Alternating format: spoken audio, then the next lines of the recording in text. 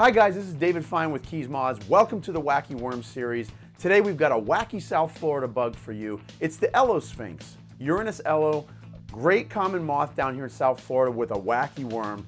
Guys, we're going to show you all about this species in just a couple minutes. If you like the video, give us a thumbs up. That helps out our channel tremendously. Don't forget to subscribe to the channel, hit the bell for notifications, and share it with your friends. When you subscribe, you will get you more videos like these. Guys, I think you're going to like this bug. Check it out.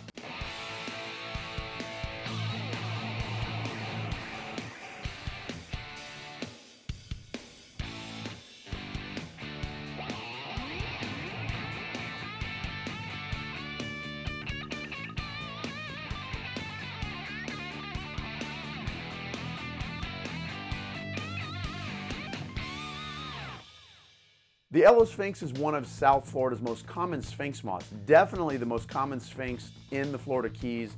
Wingspans from 4 to 5 inches long with a matte gray forewing and thoracic region and the head, gray coloration.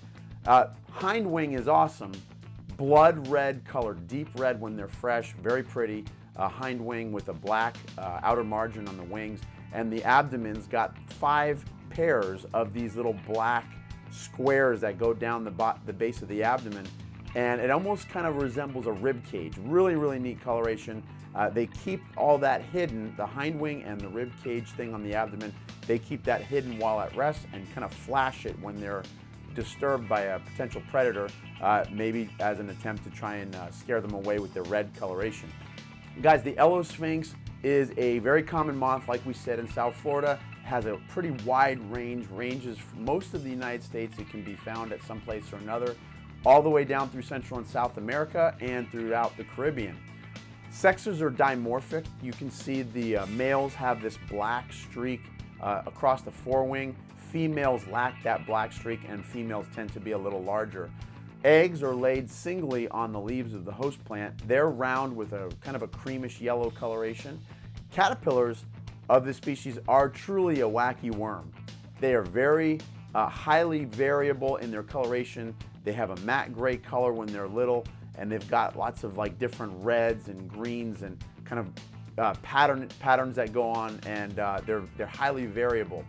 Young caterpillars have a red horn on the back, and as the caterpillar matures, it will lose that horn, that typical sphinx caterpillar horn, and the final instar larva actually has no horn whatsoever.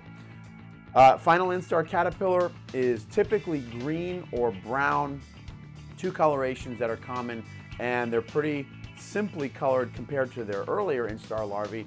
But that final instar caterpillar has a really cool feature.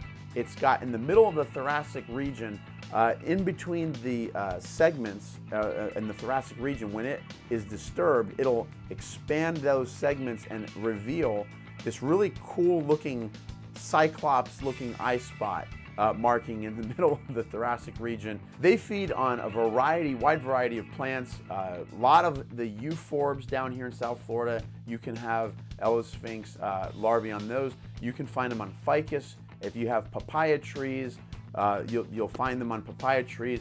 They love poinsettias, both the native poinsettias, the little tiny weed that grows here in weedy fields in South Florida, as well as the big red poinsettias that you can buy around Christmas time.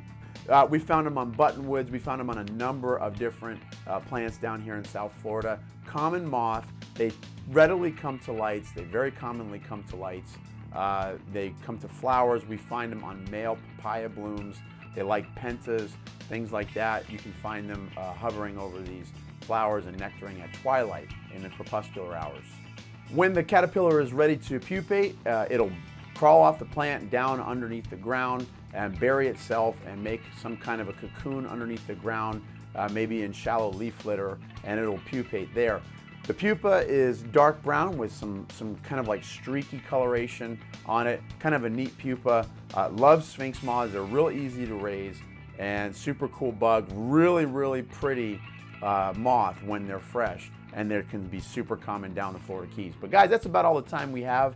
The Ello Sphinx is a great South Florida bug you can commonly encounter down here, easy to find. If you like the video, like I said, give us a thumbs up.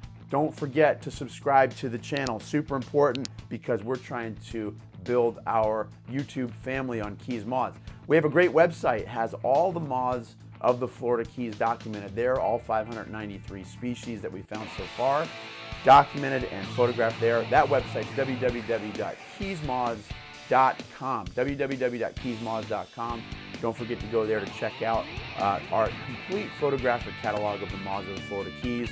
Guys, that's all the time we have for today. Hope you enjoyed the video. Give us a thumbs up, share us with your friends. Until next time, just get out there and enjoy South Florida. Take care.